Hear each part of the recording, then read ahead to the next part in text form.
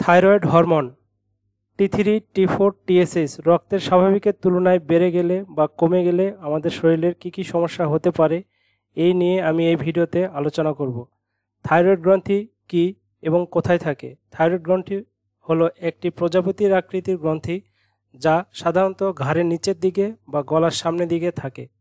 গলাতে যে থাইরয়েড গ্রন্থি থাকে সেখান থেকে T3, T4 এবং ক্যালসিটোনিন জাতীয় হরমোন নিঃসরণ হয়। কানের নিচে দিকে যে পিটুইটারি গ্রন্থি থাকে সেখান থেকে TSH বা থাইরয়েড স্টিমুলেটিং হরমোন নিঃসরণ হয়। কি সমস্যা হলে রক্ত পরীক্ষা করবেন? নাম্বার 1, গয়টার বা গলাগণ্ড, স্বাভাবিকের তুলনায় গলা ফুলে গেলে বা গলা ব্যথা করলে।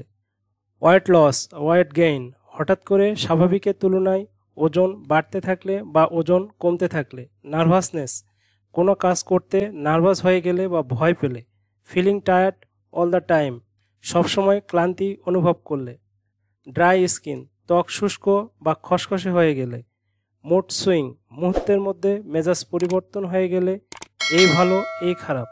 মাসেল উইকনেস, পেশি দুর্বল হয়ে পড়লে। ডিফিকাল্টি স্লিপিং, ঘুমের অসুবিধা হলে। Loss of interest in sex, সহবাস করার আগ্রহ বা ইচ্ছা না হলে। সেন্সিটিভ টু হিট, স্বাভাবিকের তুলনায় বেশি গরম অনুভব করলে।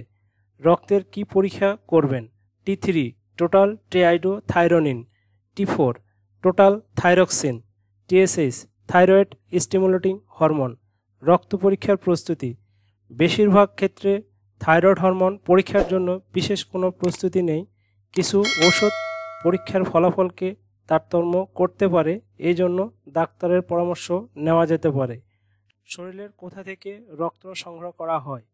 হাতের এলবো জয়েন্টের কিউবিটাল ভেন বা শিরা থেকে অথবা রিস্ট জয়েন্টের সামনে শিরা থেকে প্রয়োজন মতো রক্ত নেওয়া হয়ে থাকে। রক্তের থাইরয়েড হরমোন স্বাভাবিক মাত্রা কত? T3 0.92 থেকে 2.33 ন্যানোমোল পার লিটার অথবা 0.61 থেকে 1.57 ন্যানোগ্রাম পার মিলিলিটার। T4 60 থেকে 120 ন্যানোমোল পার লিটার অথবা 4.66 থেকে 9.32 মাইক্রোগ্রাম পার ডেসিলিটার। TSH 0.25 থেকে 5.00 micro international unit per ml অথবা micro international unit per millilitre. এই হরমোনগুলো স্বাভাবিকের তুলনায় বেড়ে গেলে বা কমে গেলে অতি শীঘ্রই ডাক্তারের পরামর্শ নিতে হবে।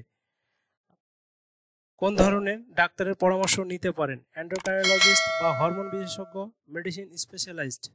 Thank you. আসসালামু আলাইকুম।